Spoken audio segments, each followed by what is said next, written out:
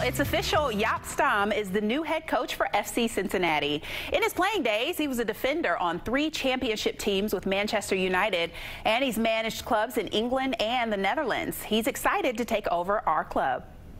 I'm very delighted to be part of the big family. You know, I've spoken with a lot of people within the club already, and I know it's a very big project. Everybody's very excited to do very well and to get the max out of everything and what we're doing. That's how I am as a person as well. You know, we like to set records. We like to win games and hopefully win trophies as well. Stam is FC Cincinnati's 5th head coach in franchise history.